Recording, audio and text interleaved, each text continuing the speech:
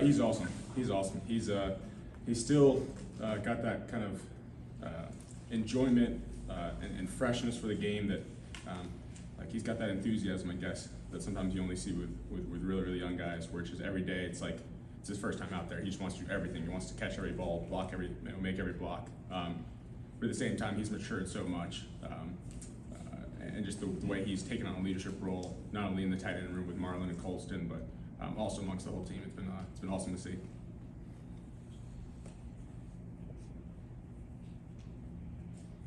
Jim has said that he and Luke could, they'll be fighting each other for the top tight end in the country. How do you see that?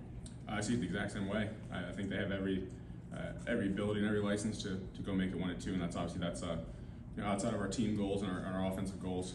That's definitely our goals as a unit, is that those two are battling it out, to be the Mackey Award winner.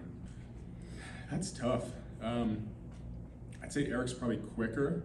Scooney might be a little faster in the top end, but I'm curious to know. I'll be curious at the combine to see what they both run. I bet it'll be very close.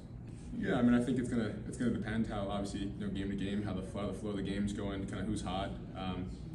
But it's a good problem to have, right? And we feel like we're not just too deep, but we're really deep at the tight end position. And I feel like we got 5 or 6 guys right now who could go in and win us a game at the tight end position, and then receiver, obviously, we've got the same. And then obviously the backs, are great in themselves. So it's a good problem to have. But I think that those two have demonstrated that they deserve to be on the field, and I think that we're not gonna depart from that. That's still gonna be our identity. Being able to be physical and have tight ends who can be involved in the pass game and the run game.